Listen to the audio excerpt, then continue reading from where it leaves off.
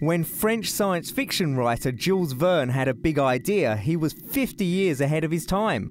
Some might have thought he was crazy, most just enjoyed the novelist's new science fiction genre. In 1870, Verne wrote his novel 20,000 Leagues Under the Sea and predicted in it that people would travel underwater in the 20th century.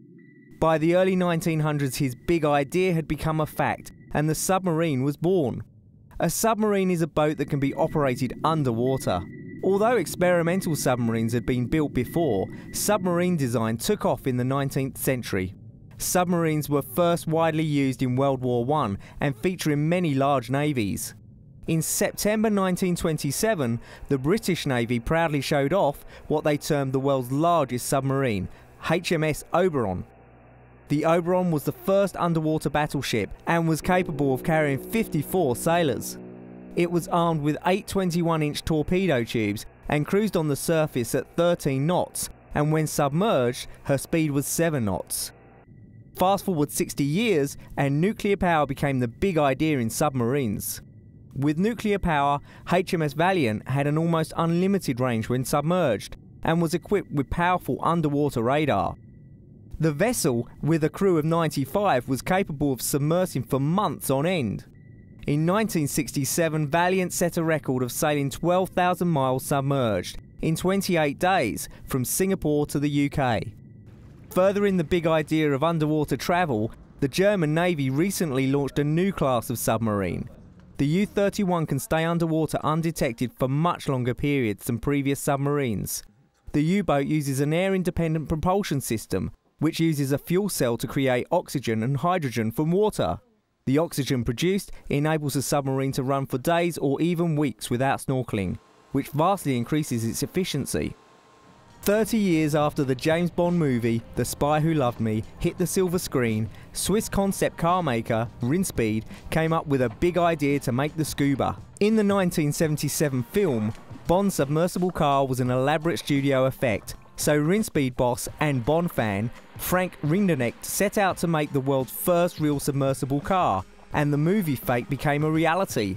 Powered by hydrojets from rechargeable lithium-ion batteries, the Scuba is capable of operating at up to a depth of 10 meters and is also certified as a zero-emission car. When it comes to air forces and the requirement for sea-based operations, another Frenchman, inventor Clement Ader, had a big idea in 1909.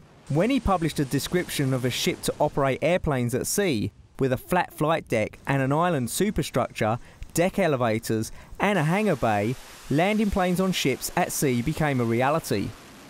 Today, the crew of USS Enterprise, the world's first nuclear-powered aircraft carrier, enjoys state-of-the-art operations, as well as a gym, library and computer room. With a length of 1,092 feet, she is also the only aircraft carrier to house more than 2 nuclear reactors, and this big idea was estimated to cost in excess of $4.5 billion. Modern aircraft carriers are basically runways at sea and have flat-top decks for takeoff and landing. Getting planes off the deck and into the air required more big ideas. Carriers need to cruise up to 35 knots into the wind during takeoff in order to increase the lifting wind speed, or in some cases catapults are used.